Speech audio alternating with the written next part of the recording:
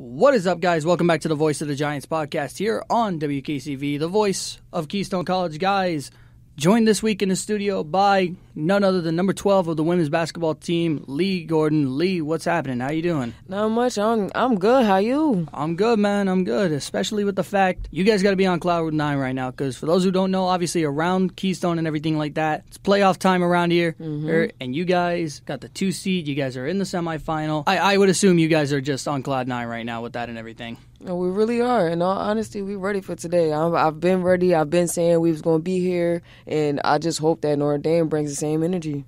Absolutely. And it's a case of when we talk about Notre Dame against Keystone, they hold a different spot with you guys because over the past 2 seasons, really, not counting last season and everything like that, they were kind of the team that was the thorn in our side and everything like that, I guess you could call it. You go back to 2 years ago, ended the perfect regular season at Notre Dame with a 1-point loss, and then you split the season series with them this year. It's almost ideal that your first playoff matchup of this season in the defending year, you guys get Notre Dame. How are you guys feeling about getting against Notre Dame today? So the reason why we have been playing the way we've been playing is, let's just make this known, we've been hurt in the beginning. Then we had to deal with COVID issues right after that. And right now, we are at the peak of our season where we're getting games left and right, winning left and right for the simple fact that now everybody's getting healthy. So now Notre Dame, which I feel as though that they're not ready for, is now everybody's healthy. Now everybody's on go mode. So they had a chance when in the beginning we beat them. The second time they got us, and that was just on our end. They got us. We said that. And now coming in, I'm not going to say that we're going to win, and I'm not going to say that we're going to lose. At the end of the day, today's going to be a great game, and I cannot wait for that. Absolutely, and especially everybody over at the commentators booth, at the scorers table, everything. Everybody is excited. You can just feel the atmosphere. You can feel the energy. And I want to go back to pretty much that injury-ridden season. Obviously, can't sugarcoat it. Obviously, beginning of the year, Bella went down with an injury. Mac went down. Yep. Obviously, that didn't really slow you guys down in a way. Hey, what was kind of like the mentality when it was the next man up mentality when you lost Bella, who obviously we know what she's done in the past, and Mac being one of probably the best 3-point shooters in the conference. Yes. What was it like when you guys lost those guys, but yet had that same mentality of next man up? So what us in general, what we have to keep in mind is that we have to keep our mentality to a strong level. If we don't keep our mentality to a strong level, then that's when you start to fall. But the fact that we had each other, we picked each other up. Even when Mac and Bell was out, they still was picking us up and we were picking them up. As long as we got that team chemistry and we keep working together, we're going to be unstoppable, which we have been unstoppable. So tonight will show that yes, they were out and now they're back. So now we're about to showcase something at the end of the day that we're ready for this. Just because we had a minor setback don't mean at the end of the day we coming back. We've came back, and we're going to continue to do that. And believe me, I've seen it over the past 3 years I've worked with you guys. Every time you guys get a minor setback, that minor setback becomes a major comeback. Exactly. Yep. And it's a case of, like, the better thing to even say is you guys are getting hot at the right time. Yep. Which, down the postseason, means a lot more. And a lot of these teams that you're possibly going to be seeing for a third time, like you got Wilson coming up, obviously you had them on senior day. Yep. But also on the other side, you got Clark Summit. You faced them without Bella and Mac and everything like that at Clark Summit, which made a huge difference. And the other big difference to make a difference at any Keystone game, whether it's basketball, track, baseball, you name it, the Keystone fans. And obviously, I'll let you elaborate on this one. How big is it getting the support staff back, getting the entire fan base back and everything? No, it means a lot. And something that I know that I haven't done in the past was talk to the fans, but the more that they talk to us and we talk to them, the atmosphere in there is crazy, and we love all of that support. We need all of that support. And to see that everybody really does support us, it motivates us more to want to do more, to more engagement with them, so that the more chemistry that we have in that gym, we're unstoppable. Oh, absolutely, absolutely. And you look at the home record and everything like that, 7-3. I think if I'm right, most of those 3 losses all came out when we had no fans and pretty much where it was an even playing field in a way. Hey, but the fans are back and everything like that. And obviously, if you missed the finals 2 years ago, it was deafening in that gym, even for the semifinal game. So I got to ask in terms of that one. You heard how it was on Saturday. hey, I got to know. Oh, what is it like getting that emotion just back in the gym as well? The emotion back in the gym, it makes you want to grind harder. It makes you, like, understand that this is my last season. This is me, Mac Bell, and Abby's last season to play.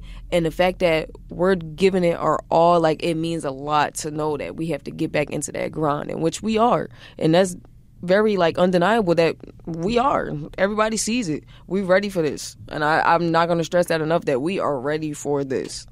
No, absolutely. And like I said, I see it every single week and at the games and everything like that. The one guy who's been new to this whole operation and everything like that, Coach Al. Yes. Oh, but yet at the same time, if you ever went to a Keystone College basketball game, and for you guys, you would think that he's been here for years. Yeah, for like 30 plus years or something like that. What has it been like just getting to be with Coach Al for this season and everything like that and just adapt to his playing style?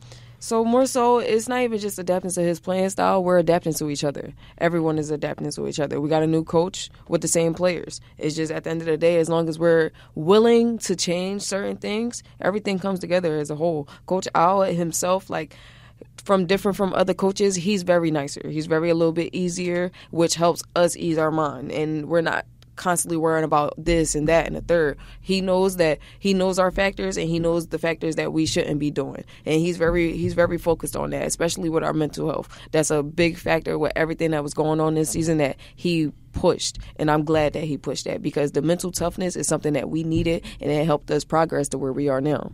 Absolutely. And the other coach that I got to bring up, who's been an absolute game changer potentially as well, graduate assistant Coach Gianna. I would assume the same thought process goes with Coach Gianna. So with her, it's just more so like she's a female, so she understands us. So when we're going through it, we have Coach G to come to. And then when he can't balance that out because he's a male, sometimes how when that goes where some males don't know how to handle certain stuff, then that's when she steps in and she gets us together. She cusses us out and lets us know how it is. And if we can't take that, then we're going to have to suck that up. But at the end of the day, she does her part too. With the cheering, the sportsmanship, everything that she does, washing our clothes from at the end of the day, like she does her part, and so does he. Absolutely. And again, it's a huge. You can tell with this team. It may be a small roster, about 13 girls on roster, just about, give or take. But at the same time, the family aspect still stays the same, no matter what. And I'll let you elaborate on that a little bit more as well. So more so what our family aspect is, if one thing happened, we all know at the end of the day somebody got somebody back.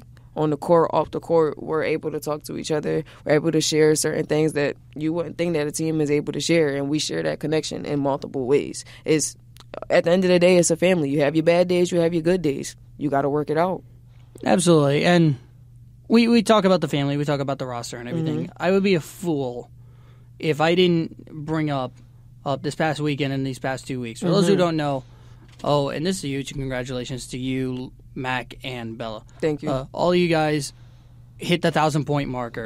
Or I'll go back to, I'll hit them each because they happen in separate weeks and everything like that. But for Bella's and Mac's, you couldn't have written that script up any better if you gave any writer, a professional writer, 1,000 chances to write that up.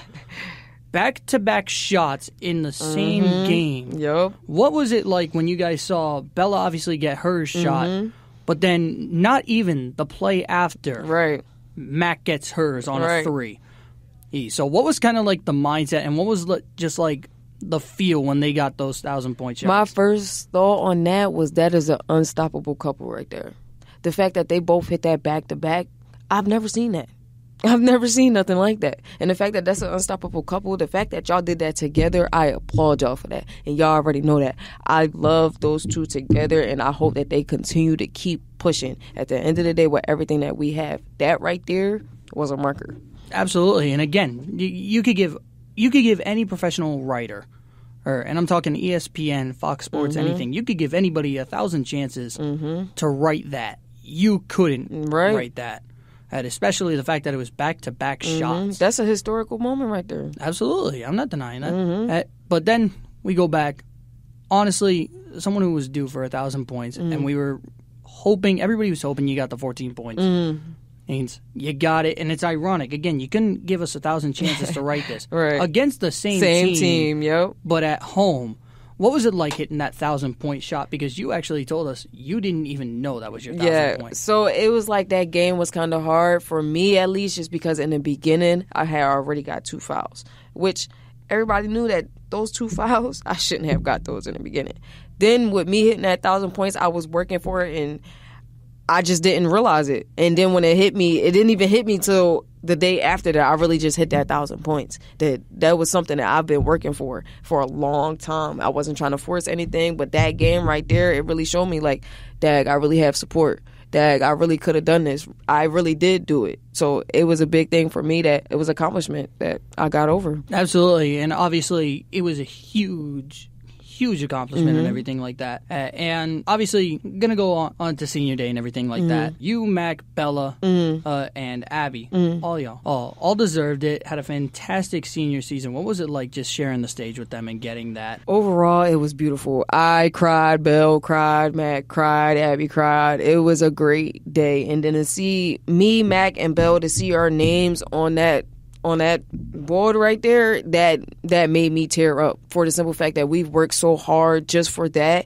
and to actually get recognized for that, and to be actually on the wall now, because before our AD didn't like having posters on the wall or anything like that, and now to have a new AD who's doing a lot that I really want to give recognition to, because I've never seen somebody really step in as a new job and really change everything around, really come out and help, and even help set up and take down. I see him do his part, and I just want to give him that recognition. But I really do love that Coach already had in stock that it was already going to be said, that he gave that to us. But it was wonderful. Yeah, it was awesome seeing you guys get that banner. Like I said, well deserved. And I gotta bring up something that I rarely bring up. You had a rare senior play in her only season this year, Abby. Obviously, she was a double machine coming off the bench. And what was it like just getting Abby, getting Renata, just getting that whole roster together and everything like that, and just picking up where you guys left off? With Abby and Renata, I want to say thank you guys. On some real talk, like, really thank you. The boards, the double-doubles that they hit, everything matters. Every point matters, every rebound matters, every hustle matters. And they do their part. They get on that ground, and sometimes they won't get calls that they should get called for, but they still hustle to the next play. We might get upset, but we move on to that next play. And that's what those two do, and I give them recognition for that every time, because it is Abby with 20 rebounds. I'm still stuck on that. That for me, I can't even do that. But to see that happen, I think that is great. Ren with her double-doubles, having 5th, 6th double-doubles back-to-back, that's tough for the both of them. So thank you guys for playing your part. And another girl to bring up who's virtually become your 6th man and everything like that when you guys get into foul trouble and everything. Meg Weber. Her seriously been that junior spark plug over the past couple of years and everything like that. That comes off the bench and you guys use it. Yeah, what roles have just been everybody been playing, like Meg, Hannah, everybody? First of all, Meg, congratulations on your sportsmanship, bro, because you well deserve it. She, every time, no matter if we miss the shot, make the shot, that girl's on the sideline cheering us on, no matter what. Even with her being hurt right now, she is still hustling to get in that game and try to get threes, try to get rebounds, anything. She's still hustling. I applaud her for that. Then Hannah, Annie, Michaela, thank you guys for stepping in a time that we really did need you guys, and you helped us 100%. No doubt about that. And I applaud y'all every day for helping us, for stepping into something that y'all learn plays quick. Y'all learn a lot of stuff quick. And they haven't played since, high school, elementary, and they still stepped in and really did a big, huge job. Absolutely. And again, wrapping up the episode and everything like that. Again, got to talk about tonight and everything like that. I assume the mindset's been the same. I assume the mindset is just, we're hopping into this thing. We're at home. We're going to take this thing. So I'll just go ahead. I'll let you elaborate on tonight. With tonight, our mindset is 10 times stronger than it was before, because we know it's do or die tonight. It could be our last game. It could not be our last game, but we're taking it as it's not our last game. We're ready for this, and like I said, I hope Notre Dame is ready for us too.